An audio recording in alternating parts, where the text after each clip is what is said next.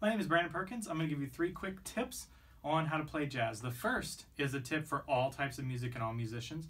Practice every day. Musicians aren't magicians.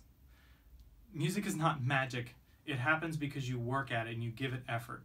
The second tip is listen to everything you can. If you want to play cool jazz, listen to cool jazz. If you want to play bebop, listen to bebop. Listen to every type of music, every musician, especially your instrument, but even the ones that aren't part of your instrument. Listen to their solos. Try to play along with their solos. Try to listen and figure out what they're doing and see if you can emulate what they're doing. The third most important thing is practice your scales every day. Practice all your scales, majors and minors, every single one, every day.